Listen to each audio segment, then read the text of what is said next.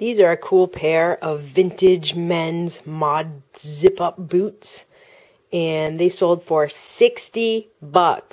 Pretty good.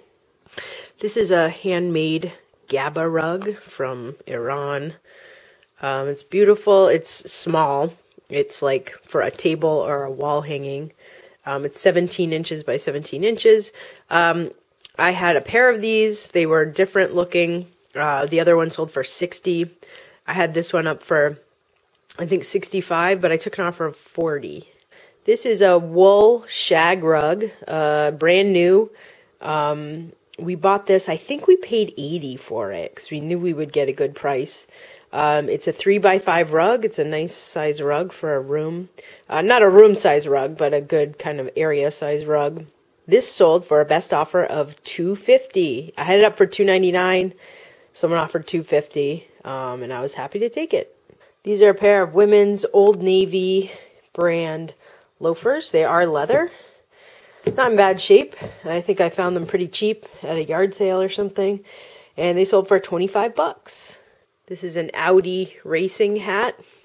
Pretty rare find. It's got the Audi logo on the back. Sold for $40. These are a set of 2 sealed Polaroid 600 film cartridges, 10 shots each, never been used, and this set sold for $36.99. This is a men's small ribbed 100% wool sweater by J. Crew. Nice sweater, perfect for the fall and winter, and it sold for $35. This is a very nice Rogers stainless steel and wood made in Japan. Serrated steak knife, just one knife. I think someone's adding to their collection, or they just want a really good steak knife, and it sold all by itself for $15. This is an army style canvas cotton duffel. I do not believe it's actually military issued, but it does look like it, and it sold for a best offer of $35. Global shipping. This is a vintage Marlboro brand cigarettes, which I am not a fan of, but it's definitely vintage. It's a duffel from the 90s. It's kind of squished at the moment. But it sold to someone in Global Shipping Program for $60. So I wanted to show you guys this lamp. It's all taken apart for storage and then for shipping. So this is the photo of it. It is a super 70s lamp. We actually bought it for our farmhouse, but it was just a little bit too hippie, a little too funky. So we bought it on eBay for $18 plus $13 shipping, so about $31. And we sold it for $75. So that's a pretty good price. We made money on it, even though we bought it and didn't end up using it. This is a very cool reproduction from the 70s of an old sign, Temperance. Yeah, it's pretty cool. It's made in the USA. It's cast aluminum. And we have 3 of these, 3 different ones. And this one sold for $40. These are a set of 10 vintage Hallmark cards that come in the same pattern as the cards, a little fabric box. It's really cool. And actually, this is like real offset printing, if anybody knows the difference. It's kind of a high quality print, and it came with envelopes.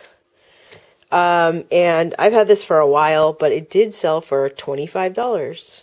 So this is a little wooden covered book. It's blank. I think you can add pages if you fill it up. It says guest log, and it says rules of this tavern. And it's like fake old fashioned. It looks like it's from the 70s. And we got this at a yard sale down the street from our house for no more than $5. And we sold it for $40. This is an LL Bean vest and shirt set. It's a matching set. You can see it matches because the inside of the vest is the same color as the shirt. It's got these cool buttons, these like shell buttons. and it sold for $40. This is an 80s United Colors of Benetton brand men's Italian mohair sweater. I've had it for a while. We took a best offer of $30. This is a women's goose down long winter jacket with a hood. We've also had this for a while, and we took a best offer of $40. These are a beautiful pair of Talbot's brand leather soled, looks like they've barely been worn, loafers, and they sold for $40. This is a very small bottle, 0.34 ounces of Miss Dior, Christian Dior perfume. It is brand new, never used. It's a beautiful bottle. There's a lot of these online, so I'm glad this one sold for $36.99. This is a lovely paint by numbers, not framed or anything, and we took a best offer of $50 on this. This is an Italian hand-painted wood tray. They call it a Florentine tray. Some of these can go for a lot of money if it's a high-end brand, but this one is small and it's not a super high-end brand. The brand is called Legno. I had it up for $29. Someone said I would take it for $23, and we sent them an offer through a message, and we took $23. These are a couple hats that sold yesterday. This is a Dana Rail Care, division of Dana Container. This seems kind of random and weird, but I know there are people who are really into trains. So I got this at the thrift store, and it sold for $20. This is another Tam O'Shanter Scottish beret in black watch plaid. It's definitely vintage. Ooh, I don't know if you can see that. 42nd black watch, made in Scotland, 100% wool. Jay bought a ton of these. As you can see, they've been selling. And this one sold for $40. This is a wool-rich jacket, 100% wool, with suede collar and suede buttons, although some of the buttons are mismatched, but it's still sold for $42. My last two Oktoberfest items sold. These are two skirts. I had them up for $120 each. Someone offered $60 each. So that's $120 for both of them. I paid $5 each, so $120 was a great price for me. So I'm hoping that they don't return them after Halloween. These are a set of vintage 1983 traveler's checks. The sad thing about these is you cannot cash them unless this person signed it over here.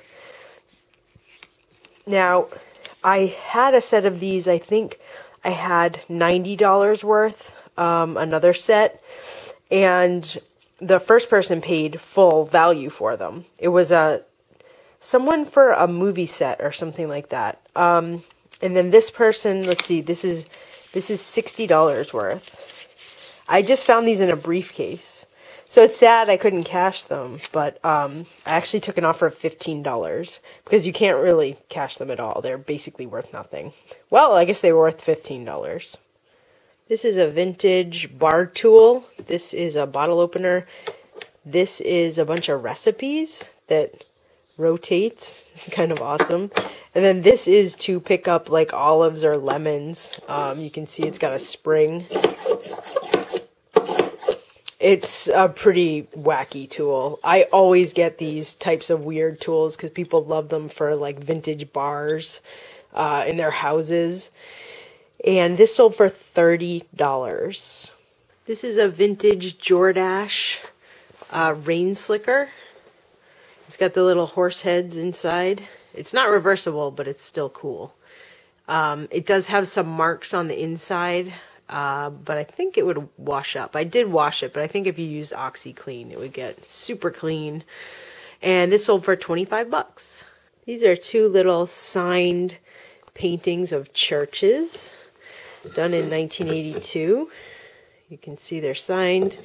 We've had these for a long time, and I honestly thought they would never sell. So someone gave us an offer of $10, and I said yes.